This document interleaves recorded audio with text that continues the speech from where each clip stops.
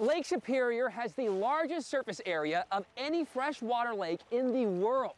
Because of its immense size, it takes a long time for the temperature to respond to the changing seasons. The lake's average surface temperature only rises about 30 degrees over the course of 6 months.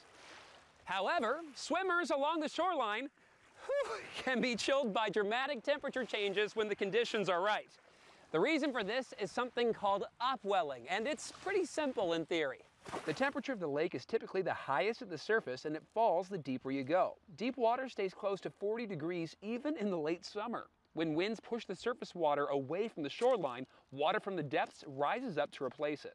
So instead of swimming in comfortable waters that have benefited from months of warming, all of a sudden you're swimming in waters that are hardly above freezing.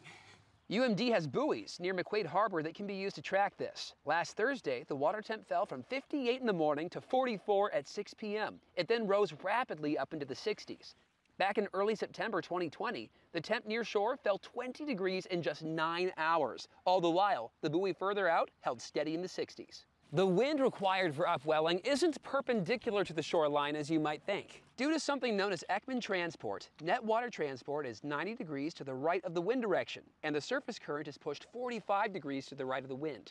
So a southwest wind parallel to the north shore is the most effective for displacing warmer surface water.